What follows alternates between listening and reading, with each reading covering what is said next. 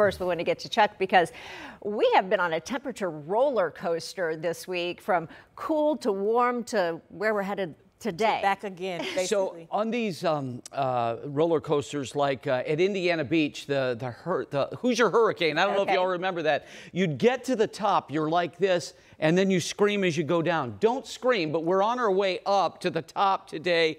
And then by Sunday morning, we are way down, like 40 degrees cooler by Sunday morning. So here we go. We'll start your roller coaster ride with a lovely shot of downtown Indianapolis. And you know, we've been holding pretty steady. When we went on the air at 4 a.m., we were at 70. We are now at 6:01, now at 68. Zionsville's at a cooler 61.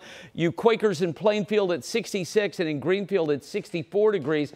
Kokomo is at 62 at IU Kokomo. And at the IU campus in Bloomington, it is 64. So we're all pretty much in the same boat. It's certainly warmer than yesterday. Muncie now 19 degrees warmer than at this time yesterday. So if you woke up in a bit of a sweat, maybe that's why it wasn't nearly as cold as the night before. Now, what we don't have this morning is rain. And certainly we're in a position where we could use some, honestly. I see that chance coming in Friday. That line of rain right now extends from the southern part of Minnesota through downtown Minneapolis up towards Duluth. That's a part of a front. Not going to be here today, will be here tomorrow, but I don't even see us getting as much as a quarter of an inch out of that. Well, sunrise coming up in a little over an hour at 7:17 this morning. At that time, we'll still be in the 60s. When the kids have recess today, 77 with a high of 88 later today. You better enjoy it, folks, because we've got a big drop for the weekend. And I'm not kidding. All right, let's get to traffic this morning. As I show you this, what you're looking at here is the South Split. We just heard from INDOT that on I-74 and 465, so that's really out here off the map, there is a pedestrian walking on I-74 near 465. So police are on that. But there are no serious problems here, but we wanted to let you know about that. In the meantime, here's the South Split, and we do have a slowdown now. This is coming off the exit ramp, 65.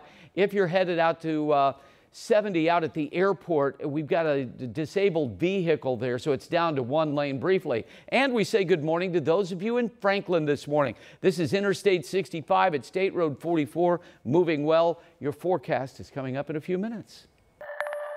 I heard screaming and everything. At first, I thought it was like someone just like playing around in the hallways. This morning, we want to get you caught up on the very tragic and deadly shooting at a high school in Georgia. Right now, we know at least 4 people are dead, including 2 students and 2 teachers. 9 others were also injured in this shooting, but are expected to be okay. Police are still looking into the motive. The suspect, a 14-year-old named Colt Gray, is awaiting several charges. He's accused of walking into Appalachia High School yesterday morning with a long rifle, shooting and killing several people. Police say murder charges are being filed and prosecutors will try him as an adult. Just after that shooting, police say parents started rushing toward the school, some of them on foot in fear. I've walked almost 2.5 miles to get to the school. This is a parent's worst nightmare, is to hear about a shooting at their child's school. We'll have more on this story coming up at 6:45, as police now say the suspect was interviewed by police a year ago about a school shooting. We'll tell you why he was allowed to go back to school as we follow up on this story later this morning. And here at home this morning, an IMPD officer is off the job after being arrested and charged with child sex crimes. This officer's name is Kamal Bola, and he is in the Hendricks County Jail after IMPD says a victim's family went to detectives earlier this week. See, New Yorker is live this morning with some of the troubling details behind this investigation. Good morning, Sia. Good morning, Julia and Jalea. Kamal Bola is facing 3 preliminary counts of child molestation and public voyeurism. That's 4 felony counts. Now take a look. IMPD says the victim's family reported the allegations on Tuesday. Investigators interviewed Officer Bola and then arrested him later that night. IMPD tells 13 News he's been suspended and stripped of all his policing power. A statement from Chief Chris Bailey called the allegations against the officer, quote, disturbing and entirely unacceptable. unacceptable. A criminologist who studies police committing crime says incidents like this are problematic. Obviously, I'm not suggesting that most police officers are sexual predators. Obviously, that's not the case. But it is a problem. It's a problem that's recognized by law enforcement leaders across the country. Bola is in the Hendricks County Jail without bond. Ladies. And see, maybe even most troubling is that he is not the first one in a power of this to be charged with this similar crime. Julia, you're absolutely right. Sadly, this is the fourth IMPD officer just this year to be charged with child sex crimes. So it's unfortunately a very, very disturbing trend. And unsettling. Sia, thank you. We'll check back in with you soon.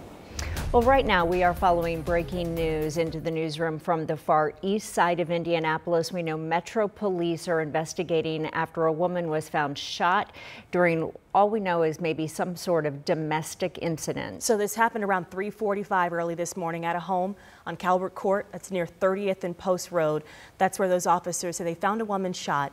She was rushed to the hospital and she was critical at first, but police say that she is expected to be okay. IMPD tells us they are still working to find out what else might have led up to this shooting. But again, they do believe this is domestic in nature. Unfortunately, they do say kids were present when this happened as well, but they do have a suspect in custody right now. Well, this morning we are reaching out to police to find out more about a deadly shooting that happened on Indy's east side. Police arrived at South Gray Street yesterday afternoon near East Washington and South Rural Streets. There they found a victim dead at the scene. Right now, no word from police on a motive or who that person is. We will pass along any new information as it becomes available.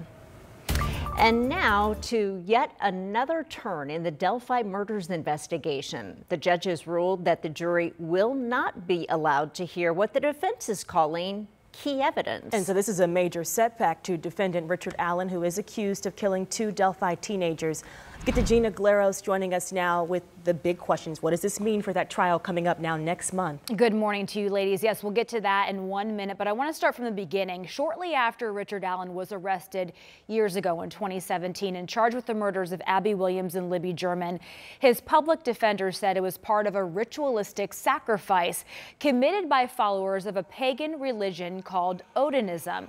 Even state police investigated that possibility. An expert on ritualistic crime scene investigations recently testified photos from the Delphi crime scene show classic signs of an Odinistic sacrifice. Well, now Judge Frances Gull ruled none of that evidence or information about alternate suspects can be heard by the jury. She said the defense team failed to show a clear link between Odinism, the alternate suspects, and the murders. The judge's ruling comes as a surprise to attorneys and judges we contacted, including 13 News legal analyst Katie Jackson-Lindsay. You absolutely, if you have evidence or you have information that someone else is the bad actor, that someone else committed this crime, you have to be able to present that.